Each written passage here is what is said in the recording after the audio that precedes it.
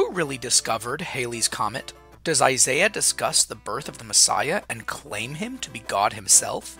And why did the sea split for the Jews? This is Rabbi Yossi Madvig, and you're listening to Jews Did It First. My life, my length of days, you are the rhythm in my veins. My heart pulses to your name. I rise from sleep and speak your praise. I've got great news. I am now on YouTube. It's the same podcast, but some people find it easier to use YouTube, so there you go. I'm still working on getting up all of the past episodes, so bear with me. But please subscribe, share, get notifications, all that stuff. It really helps. And I'd love to hear from you, so send a review. Also, if you'd like to donate to help contribute to the podcast, please go to jewishosswego.org/Jews Did It First. Just click on the Make a Donation button in the upper right-hand corner. And I want to give a special shout out to my international listeners. There's people in Israel, the UK, and whoever you are listening in Tokyo, you rock. I'd never thought I'd have a listener in Japan. That's amazing. So I'm not so sure how many more science theme shows I'm going to do. I might switch it up in a week or two, but this week's episode is great. Imagine you're a merchant in ancient Rome. You very often sail along the Mediterranean to do business in Syria, Egypt, and sometimes you even venture out to the Atlantic and go as far as England, or Britannia as it was called then. You're quite adept at navigating with the stars, and you're on the way to Egypt to sell your goods and buy some things to sell back home. Suddenly, you realize something strange. You look from your charts and back to the sky to double-check your position. Wait. Something is missing. You can't find a star you've been using all week. It's vanished. Where did it go? And how do you get back on course? Now fast forward about 1600 years. It's 1705, and Edmund Halley, a British scientist, makes a prediction that will be proven correct and printed in history books for centuries to come. After seeing historical records of comet sightings in the year 1456, 1531, 1607, and 1682, Mr. Halley hypothesized that they were of the same comet, which he predicted would return in 1758. Unfortunately, Edmund Halley did not live to witness the comet's return. But when it was spotted by an amateur astronomer on December 25th, 1758, the comet became generally known as Halley's Comet. It wouldn't be visible to the naked eye, however, for another few months. As children, we all learned about comets, meteors, asteroids. Probably the most famous comet is Halley's Comet. That's because it's the only one we know of that can be seen on a relatively constant basis from Earth with the naked eye. So, when was it first seen? It's a bit unclear, but there seems to be ancient Babylonian, Greek, and Chinese records of a comet. The timing and surrounding circumstances seem to indicate that it was indeed Halley's Comet. Both Greek and Chinese sources mention a comet around the year 467 BCE. There was an appearance around 240 BCE, recorded by the Chinese, and the 164 and 87 BCE apparitions were recorded in Babylonian tablets. One of them, the 87 BCE, I believe, is actually in the British Museum. The Babylonian tablet, not the comet sighting. Now, Chinese astronomers of the Han Dynasty tracked the comet from August through October in around the year 12 BCE. And some people even suggest that that might be behind the Christian story of the Star of Bethlehem. There are many other records in history afterwards. However, they all have one thing in common. They don't seem to have any knowledge of the fact that it was all the same comet. That wouldn't happen until Mr. Halley in the 18th century. But what if I told you Jews did it first? What you don't know, and most likely neither did Edmund Halley, is that there is an obscure Talmudic discussion between two of the most prominent rabbinic sages in their day, Rabban Gamliel and Rabbi Yeshua. In the Talmud, Tractate Haroyos, page 10a, there's a story mentioned with Rabban Gamliel and Rabbi Yeshua where they're traveling to Rome.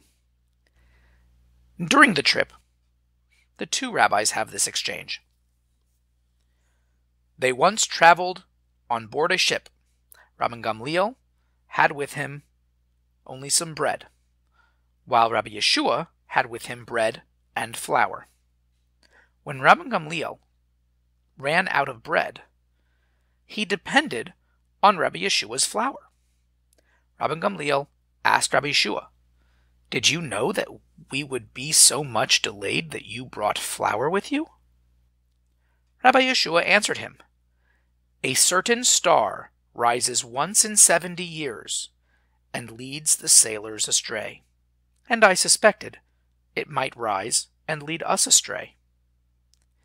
Now, this trip happened in the year 95 CE, or thereabouts. The last appearance of Halley's Comet from that time was around 66 CE, and it wouldn't happen again until the year 141 CE. So this is, pretty much smack in the middle of that. Clearly then, to me, it doesn't seem that that's what delayed their journey. And also, I think the trip is like 3 weeks long from Israel all the way to Rome by boat. So I'm not exactly sure why Rabban Gamliel didn't think he would run out of bread. But anyway, the point here is the comet, not the dietary issues going on in this story. Now, remember our Roman sailor at the beginning of the episode?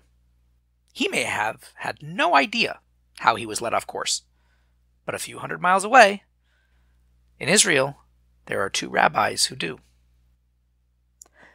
And even if it wasn't Halley's Comet, although I have a hard time believing that he's speaking about some other star that comes every 70 years or so, the novelty here is that here's a Talmudic reference, the only one of its kind, both in antiquity and in modern history until Mr. Halley comes along around 1600 years later, and isn't confirmed until a half a century after that this is a recurring comet, proving once again that when it comes to Halley's Comet and recognizing it as a recurring astronomical event, Jews did it first.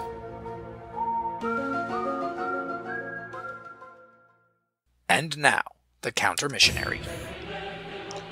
Now, there's a very interesting verse in the book of Isaiah. It's chapter 9, verses 5 and 6.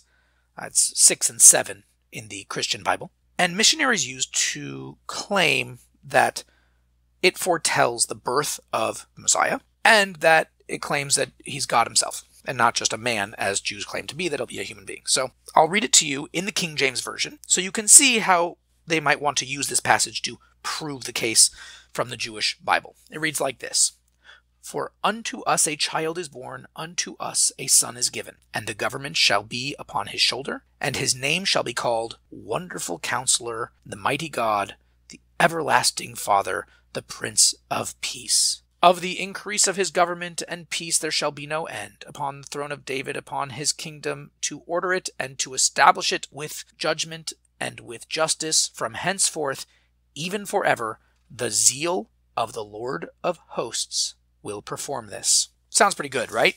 Not bad, right? I can see why you might like this a lot. Well, there's a few problems here. One of them, it's just a flat-out mistranslation. Second, it's circular reasoning. And also we have an issue of context. What are we talking about in this chapter of Isaiah?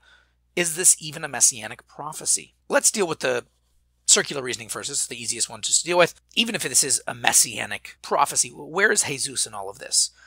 First you have to believe that he's the Messiah.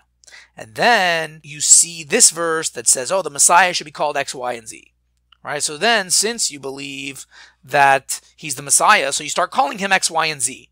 Then you go back to the verse and you say, oh, see, he's the Messiah because we called him X, Y, and Z, just like the verse says. I mean, do you see how circular and ridiculous this whole train of thought is? So it's just a very silly thing. So let's get rid of that right away. What about the mistranslation? Well, you'll notice that this verse renders it into the future, right? It's a prophecy about the future. Oh, he shall do this, and he will be born, and he will be called, etc., etc. There's a big problem with that. Verse 5 or 6 in the Christian Bible is completely past tense. It says the words Yulad, a child was born to us. Nitan, a child was given to us. Vatahi, and the government was on his shoulders. Vaikra, and he was called. So here, all of these are in the past tense. In the King James Version, however, it's all in the future tense. Why is that? Now, the best way to prove this, aside from just knowing biblical Hebrew, is to see other places where the King James Version translates these words in the past tense. Lucky for you, there's tons of examples, especially for the word Yulad. He was born. I mean, you can find this all over Genesis because people are being born all the time over there, and throughout the Bible. Genesis 4:26, 10:21, 35:26. Just for a couple examples, where the King James Version itself even translated in the past tense. Was born or were born. It's not shall be or is born. Vatahi, it was. We find this in Isaiah itself. 5:25, 23:3, 29:11. In none of these is the word rendered in the future tense because that's just impossible. Finally, the word Vaikra we see all over the place. Very popular word also.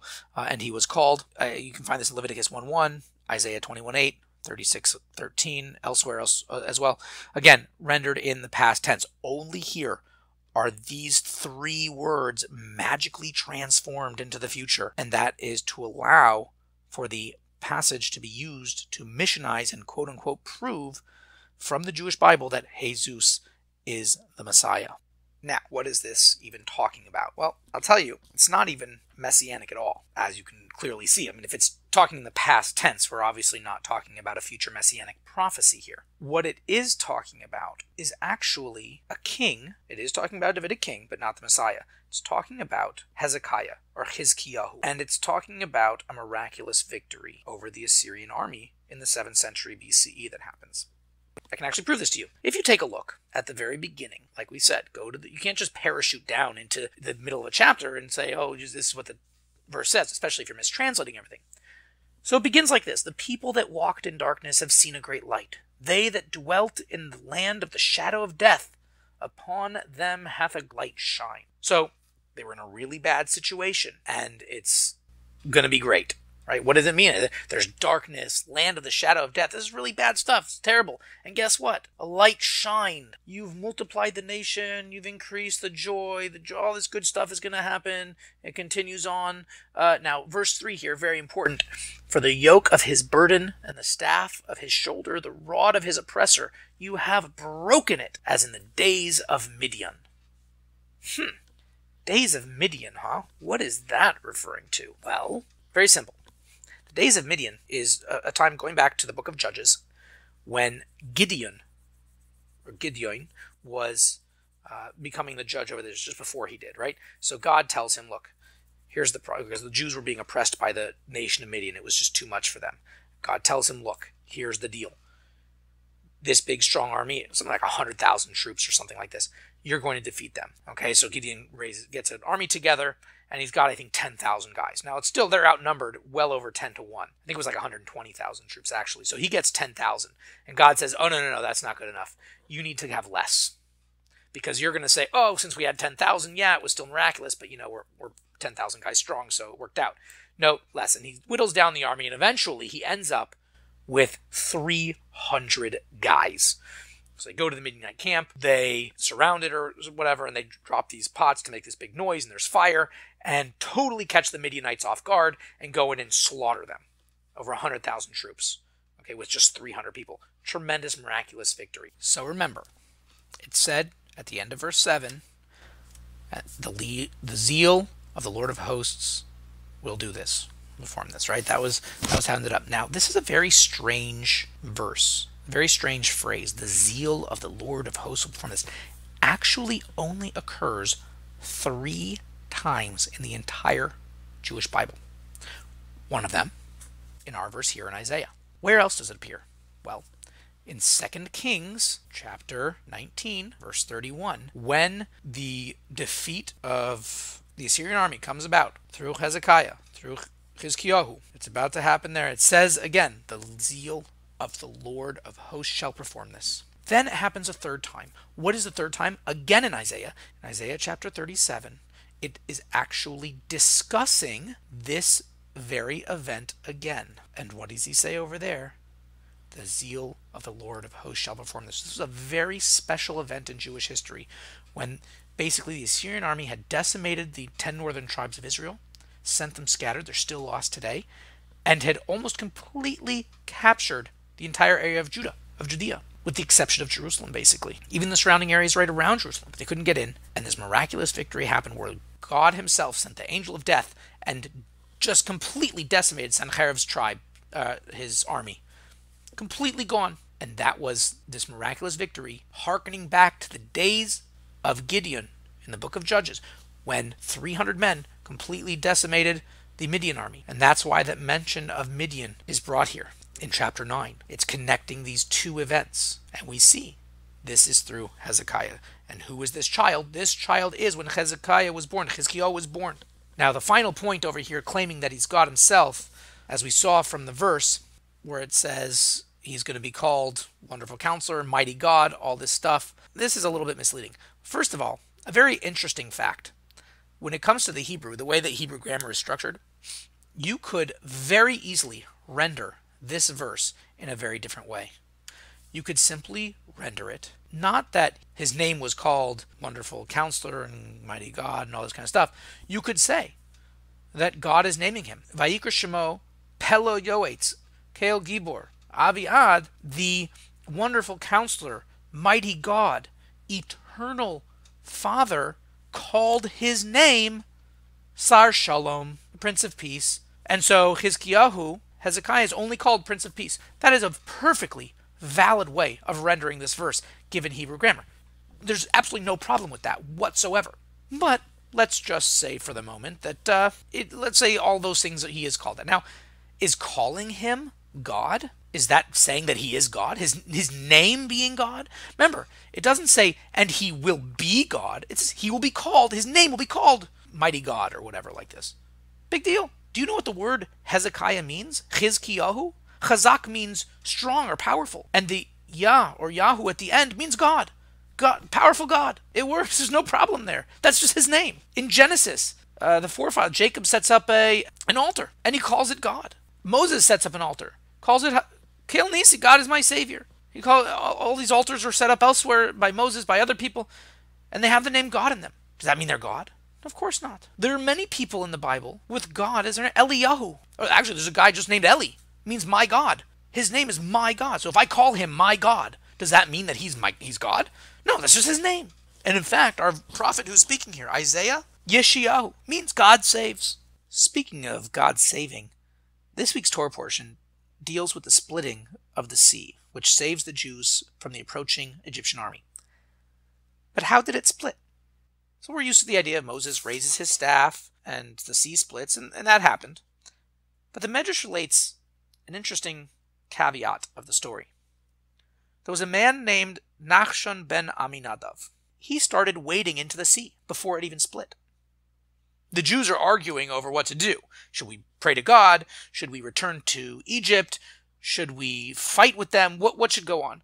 Nachshon realizes, look, we're supposed to go forward. We have to receive the Torah on Mount Sinai. God took us out of Egypt. We just got to keep going. So he goes in, and as the water begins to reach his nose, and he's going to soon be unable to breathe, boom, that's the moment that the waters split, and the Jews proceed on dry land. But what's the point over here? Why didn't he just wait? Say we need, so he should complain to Moses, say, look, forget the praying, forget the fighting, forget returning. Let's just go forward. Why does he jump in? I think there's a few lessons to be learned by this. One of them is we don't need to wait around for our leaders to tell us to do the right thing. When we know what's right, and we know that we have to follow God, just do it. Just go in. It looks impossible. You're wading into the sea. There's no way to do this. In fact, not only does it seem like there's no way to do it, you're just going to go into the water. What are you going to do? Not only that, but you keep going. Even when it seems like it's coming up to your nose, you're not going to be able to breathe. You're not going to be able to do what's right. And it seems like maybe this isn't even the right decision. Maybe I shouldn't have done what's right because look what's happening because of what I did what's right. I did what's right and I lost my job, or I had to spend a ton of money to make it happen, or people are so upset at me I lost my quote unquote friends for doing what was right. It seems like not only was it so difficult to do the right thing, but it seems I could lose everything because I'm doing the right thing. Nevertheless, we learn from Nachshon ben Aminadab, just go. Just do the right thing. You don't have to wait for Moses to split it for you. You don't have to wait for someone else to come along and be some torchbearer and then you can follow them. Be the leader. Go ahead and do what's right. Follow God. Follow his commandments. Go forward and you will see, just when you think that it's going to never happen and not work, boom, that's the moment that the sea will split. And not only you, but everyone else who seemed to have been left behind, who seemed to have turned on you and wanted to do the wrong thing, they will also now be able to follow on dry land to do the right thing. Please feel free to continue the conversation on Facebook at Jews Did It First, or you can email me at rabbi@jewisoswego.org. Or if you happen to have my phone number, you're welcome to give me a text or a call. I'd love to hear your thoughts. And please, again, check us out on YouTube. You can go to Apple iTunes, the podcast. You can find me on Google Play, as well as Stitcher. I'm everywhere you want to be. So please continue the conversation.